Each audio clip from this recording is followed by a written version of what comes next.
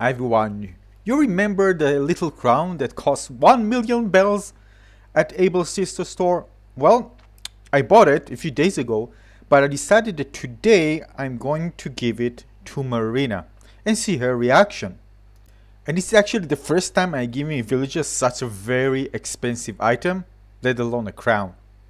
Now this is not the royal crown, but the little crown that you see there. So it's smaller, it costs 1 million compared to the royal crown that costs 1.2 million. And as you can see, it's much smaller. That being said, I think it fits my little princess, Marina. So I'm going to give it to her today. And that's what I did. So let's take a look what happened. So this is the footage from early in the morning. I come to Marina's house to say hello and to give her the crown. Hopefully she'll get excited, but again, I'm not sure. First I need to take it off. And now it's the time. She already sees it. She already sees that I'm going to give her something special.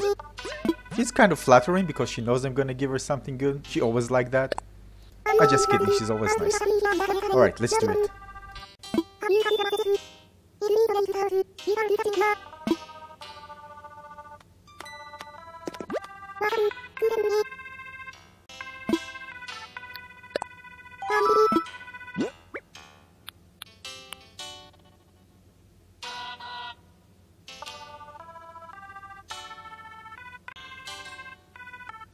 Yeah, come on, let's do it. Just do it. Between us, it's hard to say bye to such an expensive item. But for Marina, everything.